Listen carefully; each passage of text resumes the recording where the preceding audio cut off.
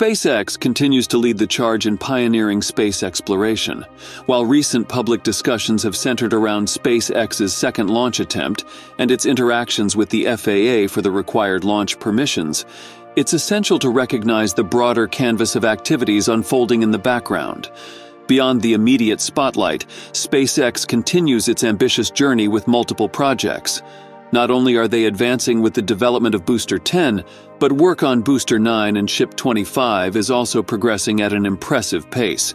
We all know that SpaceX has selected Ship 25 and Booster 9 for the second launch attempt of the Starship.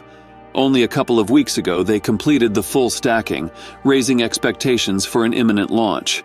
However, following the FAA's mandate for 63 additional modifications, SpaceX decided to destack the rocket.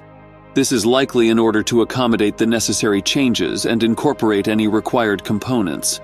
Officials are optimistic that the FAA will complete the necessary safety reviews and update SpaceX's Starship launch license by the end of October. Since SpaceX is already prepared for the launch, they won't waste any time once they get the approval. If everything goes as planned in October and they achieve the second takeoff, regardless of the outcome, they still have a solid 2 months to gear up for another launch before 2023 comes to a close. For those closely watching SpaceX's trajectory, this swift rebound isn't surprising. After the setback of the first launch attempt, many believed it would be a full year before they'd be ready for another shot. Yet, just 4 months later, SpaceX is gearing up once again. They haven't merely rectified existing systems, but have also integrated completely new systems like the water deluge system. To put this in perspective, if it weren't for SpaceX, introducing something as intricate as the water deluge system would have taken other companies more than a year to implement. This rapid response is a sign of their tenacity, which is why we're now hearing about the third launch preparations. For this mission, SpaceX has set their sights on Booster 10 and Ship 26. Booster 10 has already undergone 2 consecutive cryogenic proof tests. These tests involve loading the Super Heavy booster with cryogenic fluid, typically liquid nitrogen. Without any significant unplanned holds, SpaceX impressively loaded Booster 10's liquid methane and oxygen tanks with approximately 3,400 metric tons of this fluid. The sheer volume of 3,400 metric tons of cryogenic fluids when converted into their gaseous states during combustion create the thrust necessary to propel the Starship and itself to the desired altitudes. For context, earlier versions of SpaceX's Falcon Heavy rocket used less than 1,500 metric tons of propellant for their launches. The Super Heavy is designed to be much larger and more powerful than the Falcon Heavy, capable of carrying both Starship and its payload to orbit. Given these comparisons and SpaceX's intended design parameters, it's evident that the loaded 3,400 metric tons of cryogenic fluid in Booster 10 should be more than adequate for an orbital flight. These cryogenic tests serve a critical purpose. They simulate the extreme conditions the rocket will experience during liftoff and flight. It's essential to understand that materials don't always behave the same way in space as they do on Earth. The unique vacuum and extreme temperature variations can cause materials to contract, expand, or even become brittle. During these tests, the rocket's propellant systems, tanks, valves, and pumps are pushed to their limits, ensuring they function as designed and can withstand the unpredictable nature of space conditions. These propellant load tests are key indicators that the rocket systems are ready for subsequent testing phases. This includes the much-anticipated static fire tests, where engine ignitions occur while the booster remains grounded. Observers also noticed removals and adjustments, like the removal of small chines and carbon dioxide tanks, hinting at upgrades and modifications for future testing and applications. In the same breath, Ship 26 was transported to suborbital Pad B, likely for static fire testing. The combination of Ship 26 and Booster 10 provides a glimpse into what could be the stacked configuration for the third launch attempt. However, it's vital to remember that Starship's development is still in its early stages. The prototypes we see now are just a few in a potential series of many that SpaceX may produce. A number of these might end up meeting the same fate as Booster 7 and Ship 24, exploding during tests.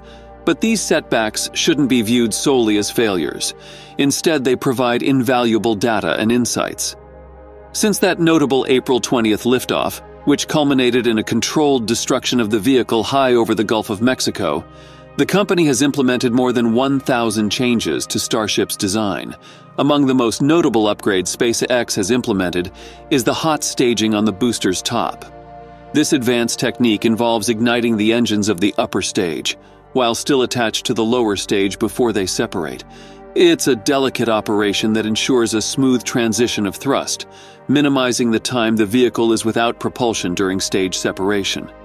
History has shown us that groundbreaking achievements often come after a series of missteps. Take, for example, the Wright brothers' early attempts at flight.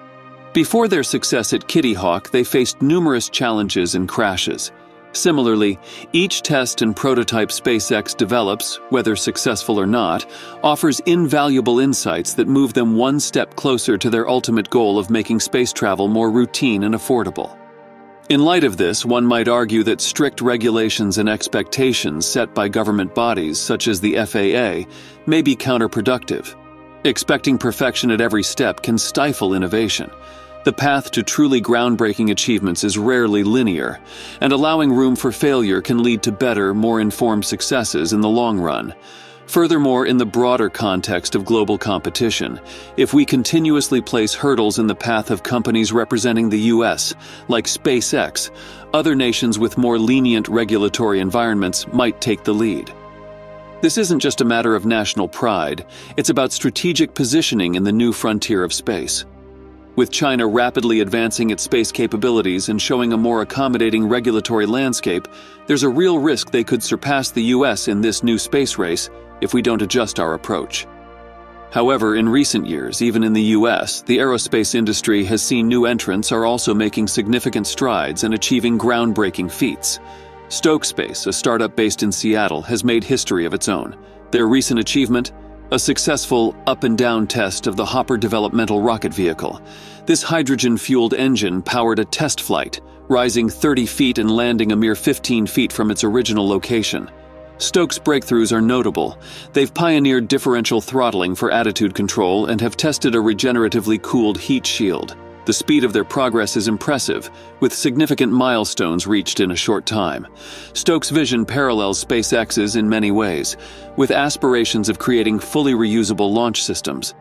The comparison between Stokes' systems and SpaceX's Starship is inevitable, as the milestone of Starship's successful first orbital launch looms ever closer. It underscores the rapid transition of Musk's vision. What was once deemed a far-off dream of Martian colonization is now edging towards becoming a concrete reality. If you enjoyed watching and found it useful, please make sure to hit the like and subscribe button. Thanks for watching, and I'll see you in the next video.